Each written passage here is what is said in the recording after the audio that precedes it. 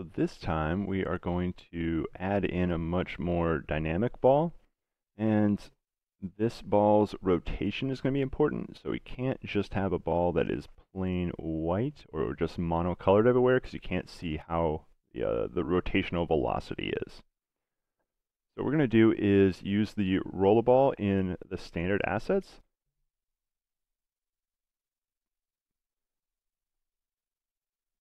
So go to new project. You're going to have to make a new project, but I've already made one and called it standard asset import. So I'm going to get to save a step here. As soon as this loads up, I am going to go to the asset store to show you exactly where to find the standard assets and how to download it and import it, which I've already done. You can see there.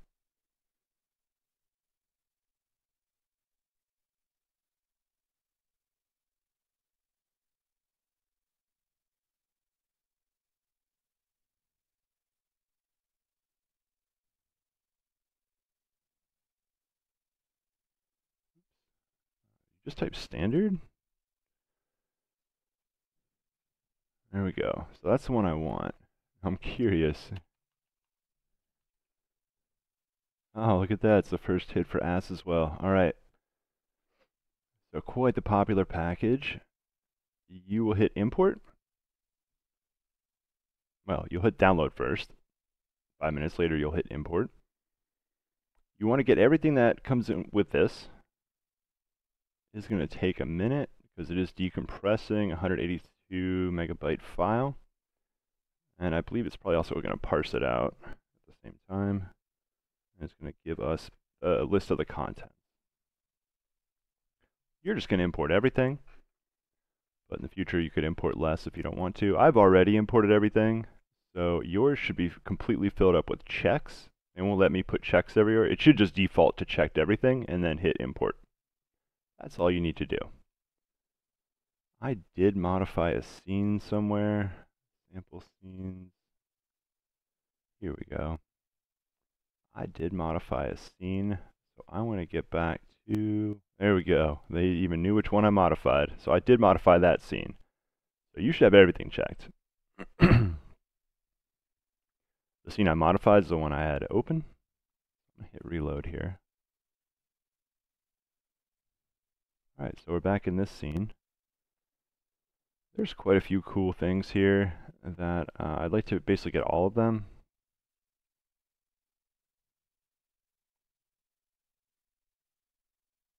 Notice there's 2 lights right here. It's a nice way to create, have a well-lit scene. 3 lights is the way they do it in Hollywood, but that takes a little more processing power depending on how you have your lighting set up. So 2 lights is a pretty solid way to go for now. So I do need the dual touch controls. We're mainly just trying to get the rollerball out of here. And I'll import cameras and the dual touch controls a slightly different way. So why is this a cool asset? Check it out in their default setup right here. You get control over the ball's rotational velocity. You're, I believe, adding torque to it. And it has a nice little skid factor right here. This is using the default physics materials, which we will change around. It also has a jump in it, and it doesn't let you jump when you're not near the ground. If you jump too early, you'll jump when you're still falling down, and then that kind of cancels out. You want to let yourself hit the ground if you want to jump as high as possible. So it does let you do cool stuff, like kind of jump. Oop, hit it too late right there. But if you do jump when you're already kind of going up, it does give you a nice extra big jump. And I like that factor. So basically this is how I want my first level to be, and then right here will be the end of the level. So let's get out of here. I do want to look at the material right here. So I am on the rollerball. You can double click it if you want to zoom in. This is the sphere collider, not the actual mesh, the sphere mesh. So I want to change, this is the default physics material. This is missing, but there is a default. You can change it in the settings. It's kind of a neutral material. I'm going to go ice. I'll put ice on the ball, and this should have a major effect. You also can put the ice on the ground instead of the ball, and you have different areas of the ground that have different materials on them. So as you can see, I can quickly change the way the ball is rotating, but that takes a very long time to change the way the ball is moving. I'm kind of going around in a circle here. All right. And you click on it once, and it takes you to the physics materials. So this is a nice set right here, a nice good set. So I'd like to grab all these physics materials, plus here's the roller ball, and you can find it easily. Just right click on the roller ball, select prefab, boom, goes right to the roller ball. I'm going to be exporting, so I need to select dependencies. I don't know why it didn't grab the textures here. It makes me a little nervous. So what I'm going to do, so basically grab the one material rubber, and it grabbed almost everything in the rollerball folder. I am going to be safe and grab everything in the rollerball folder. So I'm just going to click at the folder level. And I want all the physics materials, so I'm going to click, I use control click so I can highlight them at the same time. So I'm going to get everything in rollerball folder, everything in the physics material folder. I'm going to need other things too, but I'll show you different ways to import those. So just hit export package. The physics materials don't have dependencies, and I've already checked the dependencies by inspecting what's inside rollerball folder. You do not want to reselect dependencies. It will import a whole lot of stuff you don't want. Basically, whatever you see on the list with a check mark is what's going to be exported when I hit the button. This is a whole lot of stuff I don't want. This is exactly what I didn't want, is all this extra junk. It's not actually junk, but it's not things I want right now. So I'm going to uncheck dependencies. Now you can see exactly, basically the rollerball folder and the physics materials folder. This is the standard assets project folder. Do not put this in the assets folder. I made a second folder called exports, and I've already had an old one saved. That wasn't exactly what I wanted, so I'm going to overwrite the old one. But I'm going to call it standard rollerball, and then Unity package file extension. It should be tiny, 206 kilobytes right there. I exported cameras, but I'm not going to use them. There's a better way to import them. All right, so this is basically all we did was create this file right here. It's a tiny file, so it's not going to add much to our project. Now we're opening our rollerball. I did change some material in the scene. I don't really want to keep that change. I really just want this to go back to absolutely standard, like default settings. So I'm going to hit don't save. They're just asking me about the scene, basically.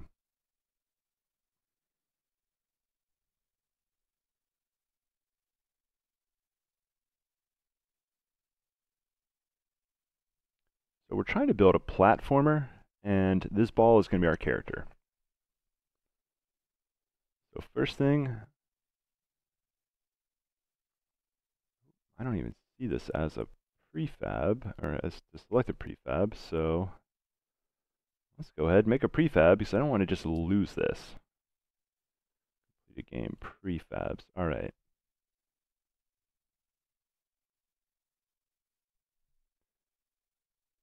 Now, if I want to bring it back, even though I deleted it in my scene, it's super easy. Just drop it right there, it comes back in. So I deleted it from my scene, but it's not gone forever. I don't really want to overwrite the scenes I'm making, so I'm going to go save scene as, and we'll call this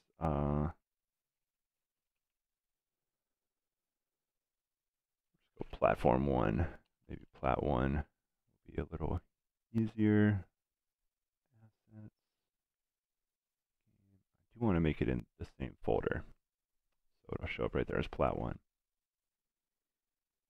All right, we're now going to grab the package that we just created. We're going to be getting some other types here too. If I hit characters, I would get the rollerball and the airplane and the car and all this other stuff I don't need. So we're just going custom. Go up. So here's the project I'm working on. There's the standard asset import project I just made a minute ago. There's the exports folder, and there's the rollerball. It should be the exact files you're expecting, nothing surprising.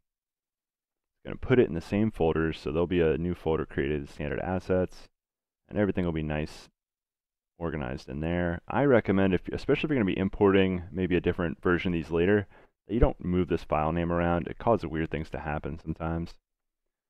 So things I import, I try not to move around, unless the one thing I will do is I sometimes put a root folder in, like I'll have a folder called imports, and then I'll put everything I import.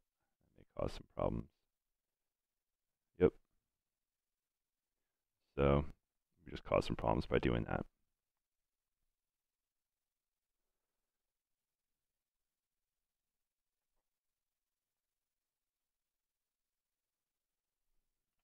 So again, I recommend don't really change folder names of things you're importing.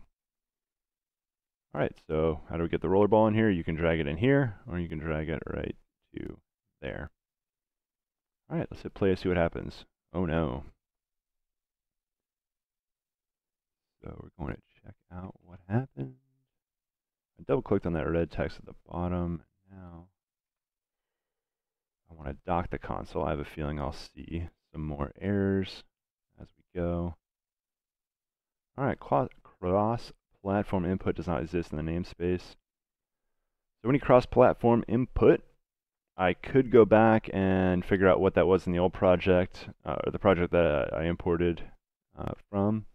But instead, we're going to import it in a slightly different way. Here we go. Cross-platform input. Boom. And I'm going to get everything out of here. There's some of these I don't necessarily need right now. It's nice to pay attention to where they're going to go. This is going to litter my project, or my standard assets folder a little bit. It's going to put a cross-platform input, editor, and fonts in there. It should take care of this cross-platform input issue. Now, if you notice, our rollerball has now a shader on it, and when this is done importing, we'll look at that.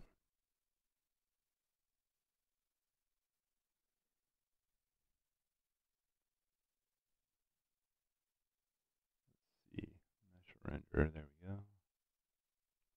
Gray, so that's the material that's on it. I could put a white on it if I want to. Let's check this out. All right, the variable player of camera controller has not been assigned. So double click that, and it will take us to the error.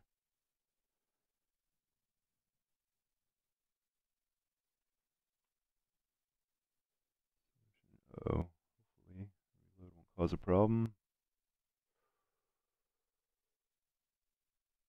Which one of those? Player. All right, so it doesn't know what player is. Object player, so it's never assigned.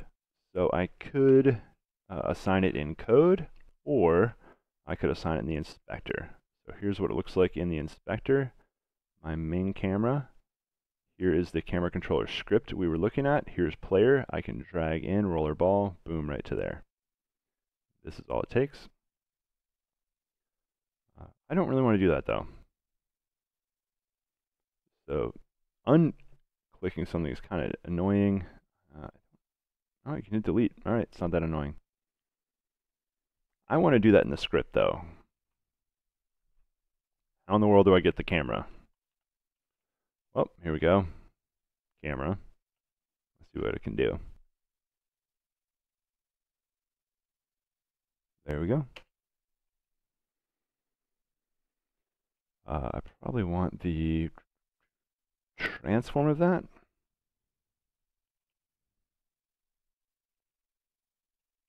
And that will be player.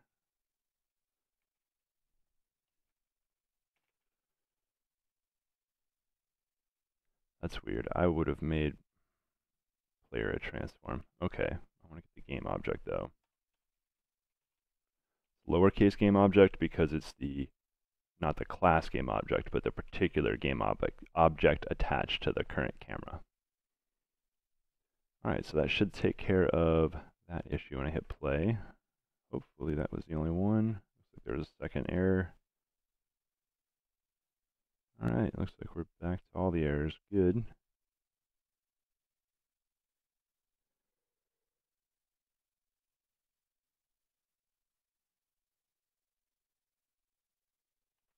Did that player, unless... Alright, we'll just do it in the inspector.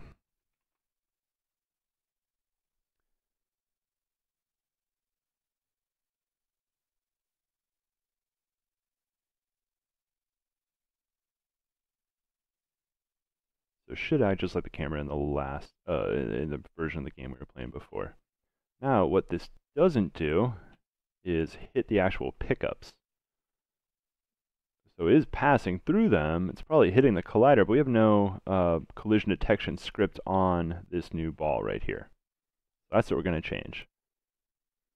Good news is we have a script that does basically what we want. Not that. It is player controller. Okay. I'm going to use player controller. Let's double click that, and I definitely want to attach it to the roller ball.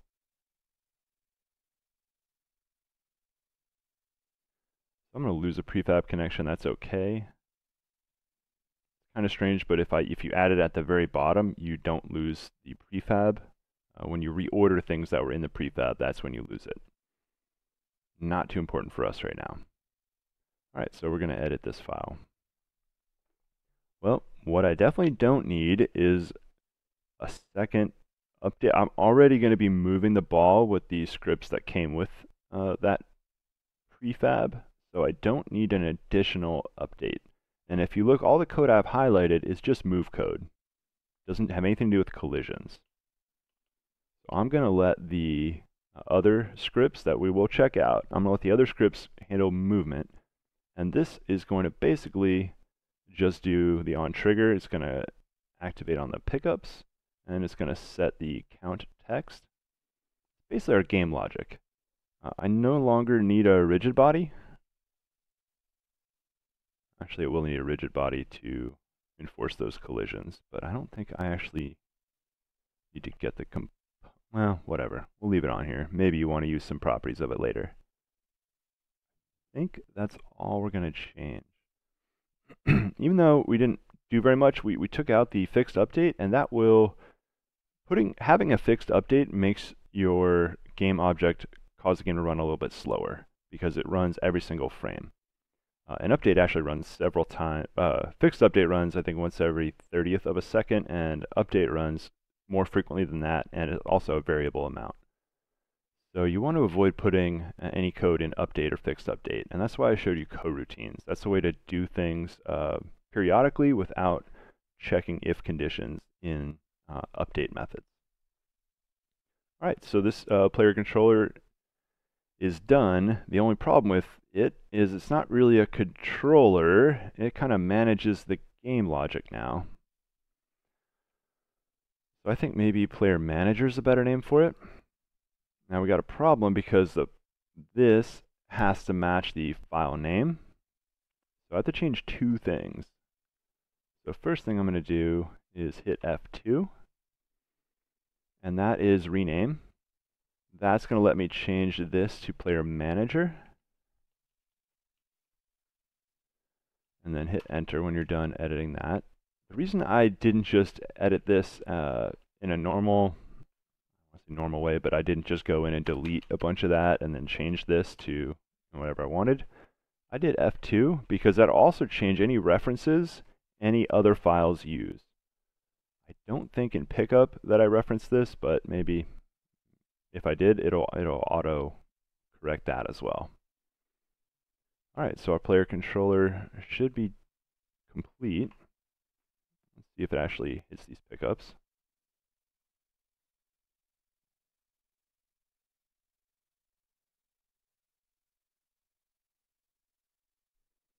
Alright, it's pretty miserable.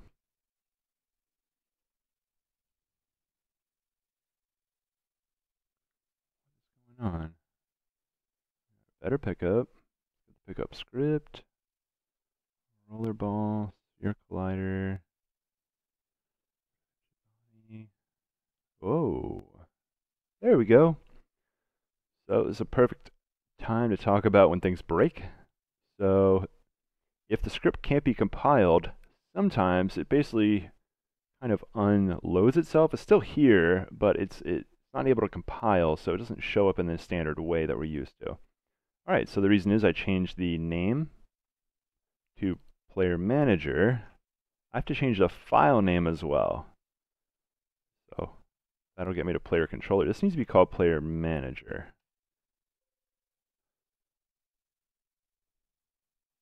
Turn that volume down.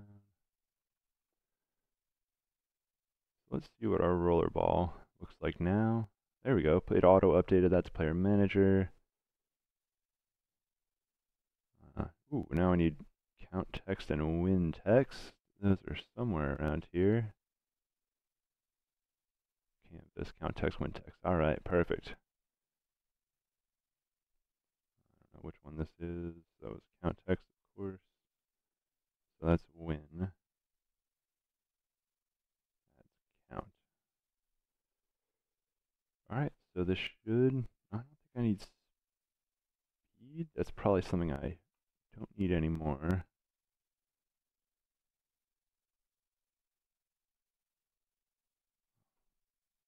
It also closed down here because the file name changed. Speed, all right. We're not moving anymore here, so it's really pointless to have speed. All right, so that takes care of the game logic. Now let's talk about the code in the ball.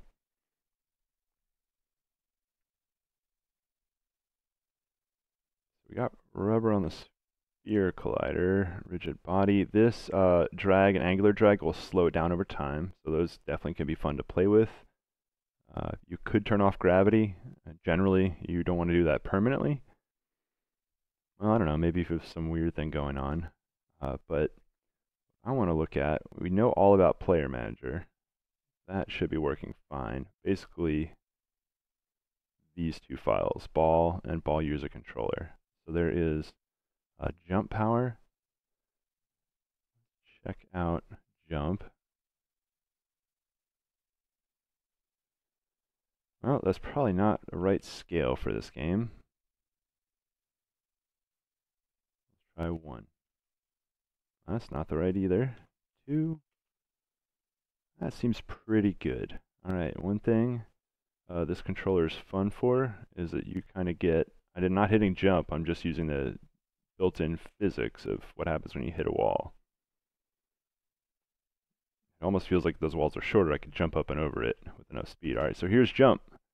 What you don't get with this control style is the ability to move your ball in the air. So if you're going quick and you jump, well, we didn't really account for that.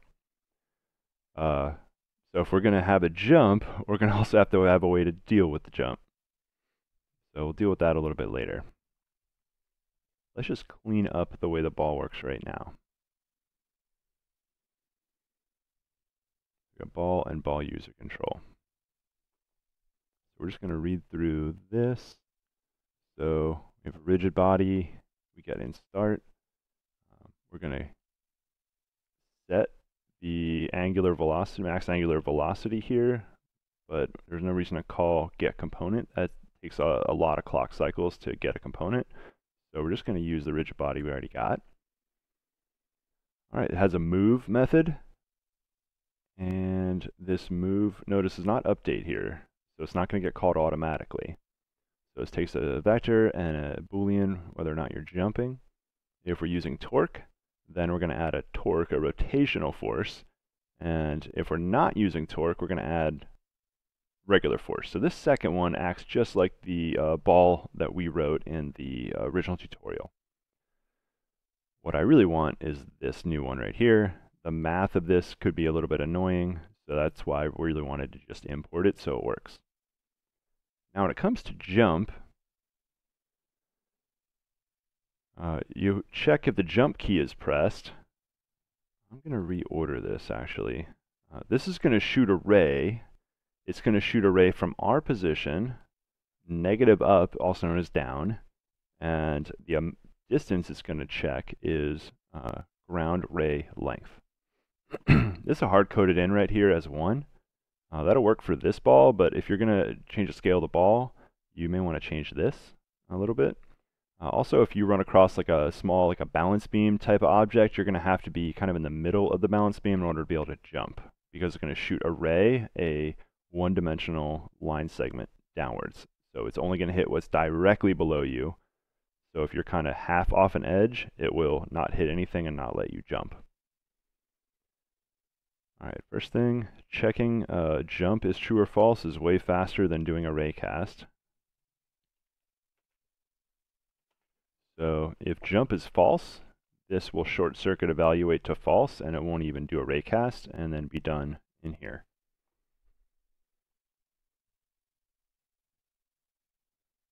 All right, I don't think there's anything else. You can always change these in the inspector because, again, they're all serialized. So we can adjust those later. Not worried about any of those. So we're done in here. Now we're going to the user controller. This has a couple things to pay attention to. First of all, it has a ball, which is what we just looked at. I don't think they required the component on here. So let's go ahead and do that right now.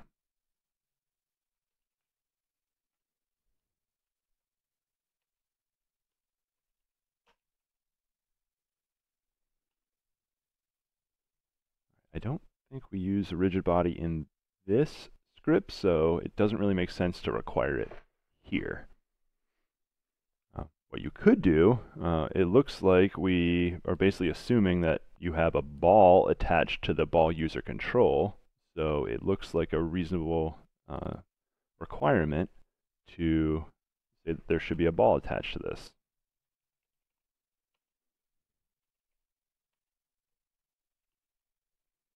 All right, so now we're basically guaranteed that the ball will exist. We're going to need a camera. We're going to need the camera photo to be computed off cam. And then jump's just a Boolean. All right, so awake, we just get the ball.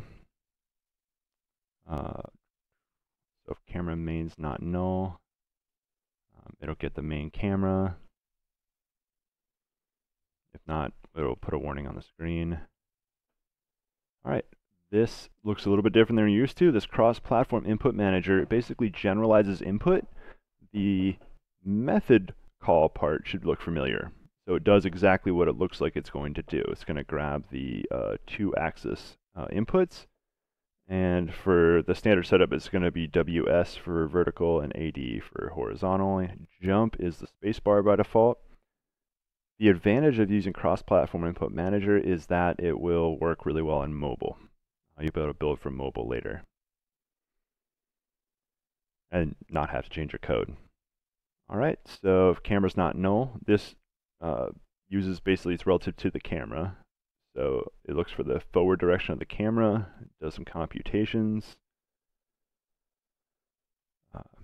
and then moves based on the vertical and horizontal components multiplied by the forward and the right respectively. So it's basically, it localizes your horizontal and vertical as to where the camera's pointing, because your user is going to assume when they push forward, it's going to rotate the ball forward the way they're looking at the ball. Hopefully that makes sense. And again, if they push horizontal to the right, they're going to want to move to the right of the camera's perspective. Else, meaning there's no camera, then hopefully that would make sense. We should always have a camera though. All right, a fixed update is called once every physics update, and this is what's calling the move. And then it does set jump to false. All right, when we do jump,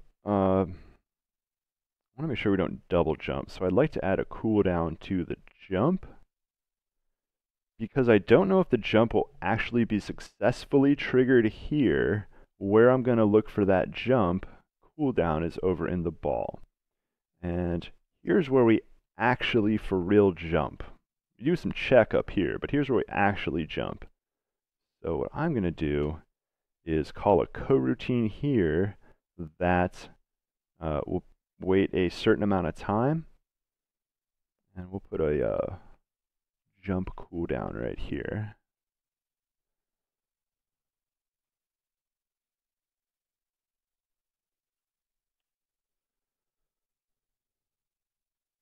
This will be jump cooldown. Let's do 1 second. 1 second, yeah. Works.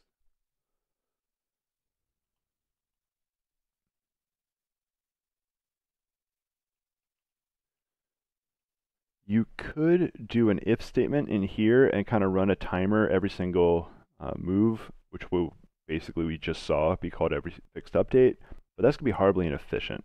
So that's why I'm doing a coroutine here. Now, coroutines, we're going to be using timing. I remember having a coroutine back in pickup. So I could go look at the documentation, or I could just do what I did before, basically. So we're going to do this.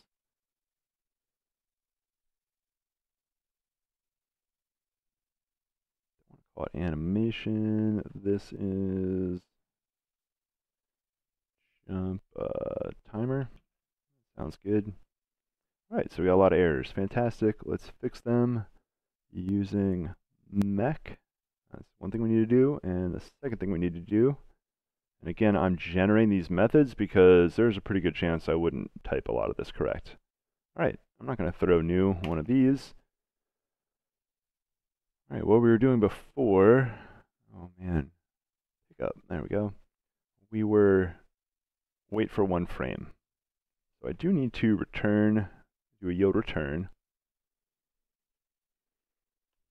I don't want to wait for 1 frame though. I want to wait for jump cooldown seconds. Let's see if I can get this without looking at the documentation.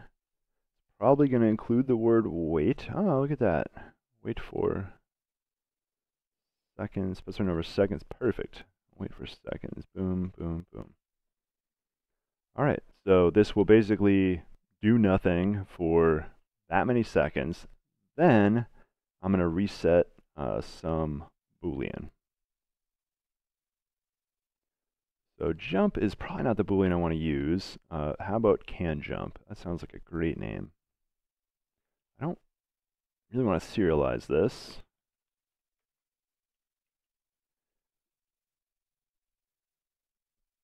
Can jump equals true.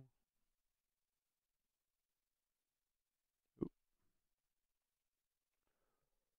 There we go.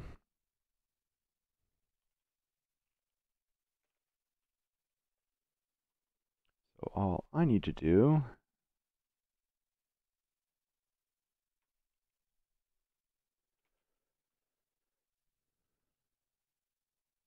if jump and can jump and all right.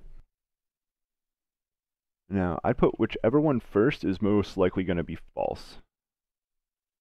So they're most of the time I'm going to assume that can jump is actually going to be true. All right, so when the heck is can jump going to turn false? Let's do it right after we add the force. All right, so we set it to false when we jump, and then immediately start a timer that counts 1 second and then sets can jump to true. All right, feel pretty good about that part.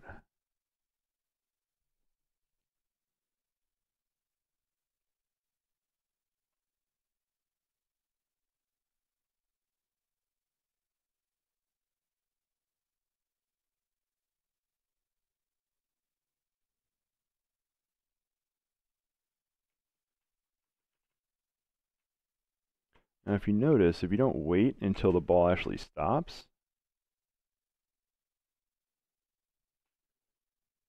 do the cooldown a little lower. Cooldown. Go 0. Let's get crazy. I want to see if they actually let me do multi-jumps here. Looks like it. Alright, so I'm just holding the spacebar down. Now that cooldown, probably not the behavior we really want. I think it's also letting me double jump. Alright, so I'm going to go jump cooldown 0.5. I think that seems reasonable. I wouldn't get an accidental double jump on the ground with that.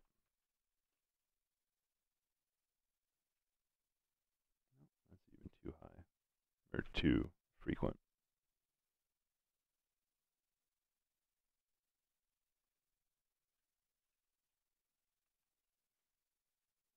Now, so it was basically probably jumping 4 or 5 times before. Now that I'm only jumping once, I'm holding the spacebar down. I need to increase the jump power quite a bit.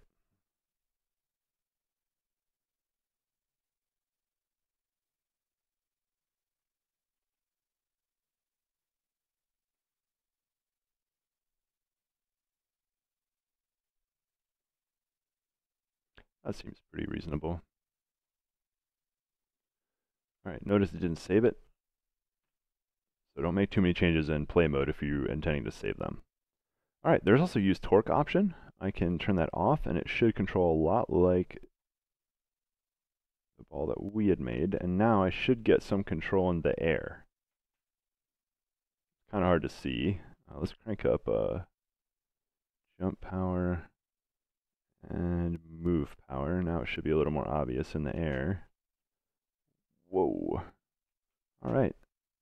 So I could, in the air, allow both types of movement in the code if I wanted to. Alright. I think that we were parsing scene 1, and now we're in plat 1. I think if I put an F in there, that'll solve the problem, because we'll have 5 letters and then a number. So that'll be plaft. It's a hard word to say, but it'll try to load plaft 2, I have a feeling. Nope, looks like we hard-coded that in. Alright. Uh-oh. Ah, this one won't work anymore because our player, we took out the movement in the, we turned that player controller into a player manager, so these guys aren't going to move anymore. Alright, this is in a good spot, and it's a good place to end.